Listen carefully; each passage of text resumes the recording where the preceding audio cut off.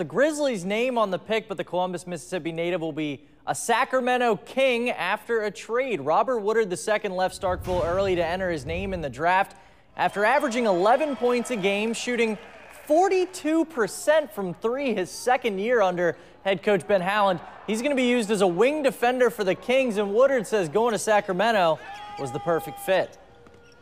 I feel like I fit in perfectly, having De'Aaron Fox at the point guard. He's a great point guard. He's able to create for his teammates, and I feel like the pace of the game is perfect, nice and up and down, be able to make plays on defense as well as plays on offense.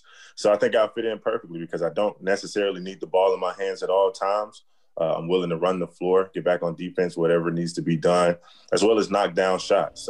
And Woodard's teammate Reggie Perry, also drafted in the second round. He will be a Brooklyn Net.